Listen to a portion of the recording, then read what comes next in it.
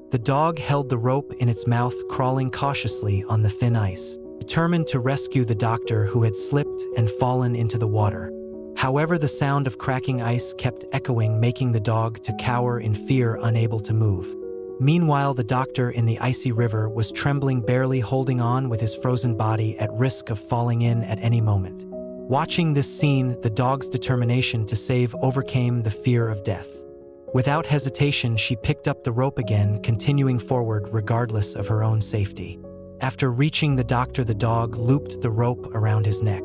The doctor, with his last strength, threaded the rope through his arms.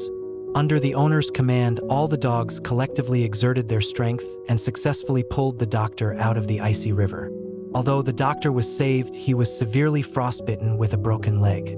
The worst thing was a severe blizzard was approaching. Jerry wasted no time, securing the doctor on a sled, adjusting the sled dog positions with Maya leading at the forefront. Jerry put his hope of survival on lead dog Maya. With Jerry's command, the dogs put all their strength into it, running towards the camp.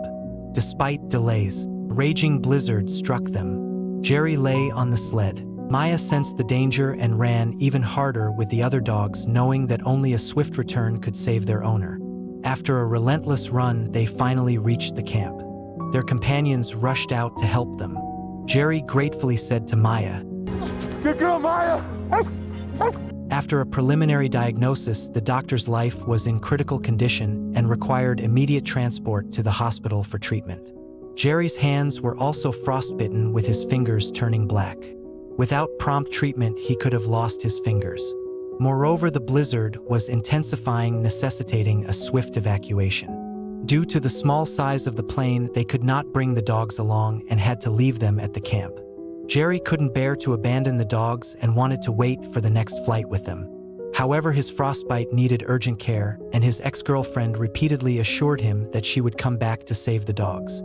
Reluctantly, he agreed to leave the dogs temporarily at the camp. As they packed their gear, the young dog Max broke free from his chain and ran over, wanting to leave with his owner. Concerned about the dog's safety, Jerry and his companions resecured Max, fearing the dogs might escape and be in danger. They tightened all the dogs' leashes. Finally, facing lead dog Maya, Jerry said, "All right, Maya. You keep him in line, all right? And I'll be back. I promise." After the plane took off, the dogs realized they had been abandoned by their owner and desperately barked towards the direction of the plane.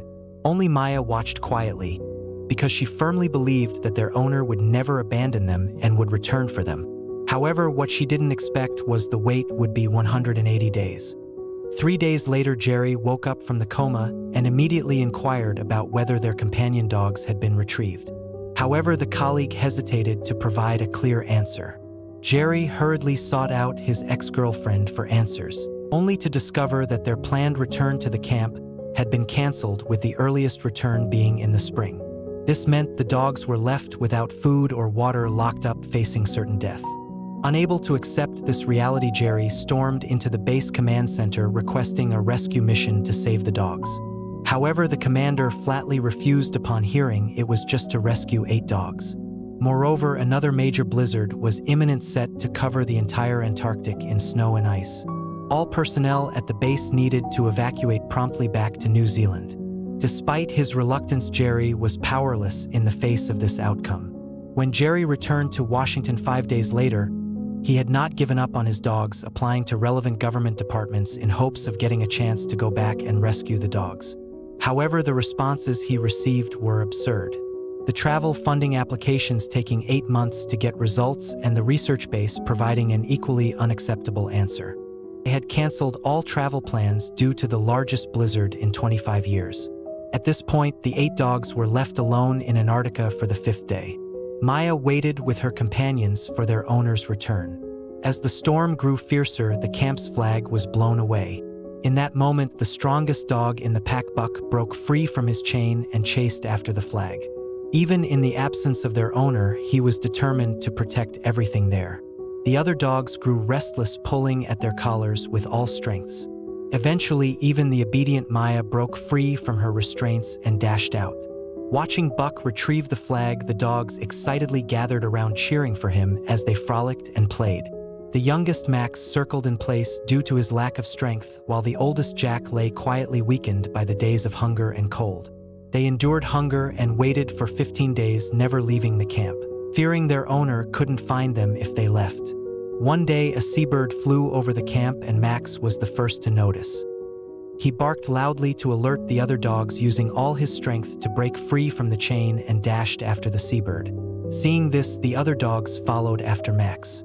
By this time, all the dogs had broken free from their restraints except for old Jack, who remained motionless.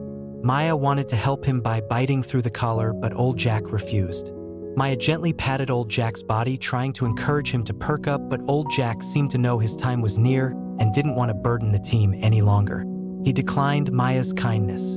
Understanding old Jack's wishes, Maya licked his head in a final farewell. She had to ensure the survival of the rest of the team, so reluctantly she left old Jack behind.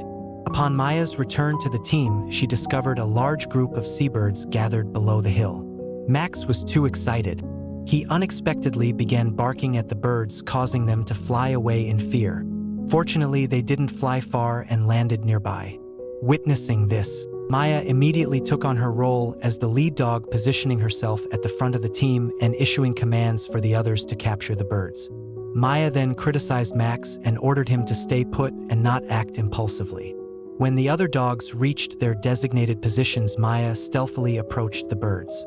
When she was close, she dashed towards the birds, causing them to scatter in fright. Meanwhile, Maya's companions, who had ambushed from the other side, swiftly closed in, surprising Max, who had been punished and made to stay aside. He cheered for the other dogs as they successfully caught several birds. However, they didn't eat any of the birds themselves. Instead, they brought them to Maya, waiting for her to redistribute the food. Max, who had made a mistake, didn't receive any food. He humbly approached Dewey, hoping for a share, but Dewey firmly refused. Max then approached Shorty, who, known for his good nature, shared his food with Max. Unbeknownst to them, they had been surviving independently in Antarctica for 50 days. On this day, they saw the aurora. Max, feeling restless, began playing and chasing the aurora, with the other dogs excitedly joining in. In this harsh and desolate land, without human care, this moment of joy was particularly precious. However, as they were playing, Dewey accidentally stepped on a snowdrift and fell off a cliff. Seeing this, Maya hurriedly went to check on him. Unfortunately, Dewey lay motionless on the ground, seriously injured. The dogs were deeply saddened by the sight. Truman, Dewey's brother, lay on top of him, trying to provide warmth, while the other companions stood silently nearby. That night, the winds and snow were particularly harsh, mercilessly battering the dogs. The next morning, they were covered by thick snow. One by one, they poked their heads out from the snow. Maya remained by Dewey's side, but he never woke up. The dogs mournfully bid farewell to their brother, with Truman weeping as he groomed Dewey's fur, saying his final goodbye. Despite their immense grief, they had to leave. Maya led the remaining pack to continue surviving. But Max lingered by Dewey's side, unwilling to leave. He lay on his cold body, filled with deep inner guilt. If not for his playfulness, Dewey wouldn't have met with this accident. He tried to wake his brother, but the miracle didn't happen. Despite his reluctance, he had to choose to leave, but the raging storm obscured his vision. His companions were nowhere to be seen. Anxiously, he barked, but there was no response. He had separated from the rest of the pack.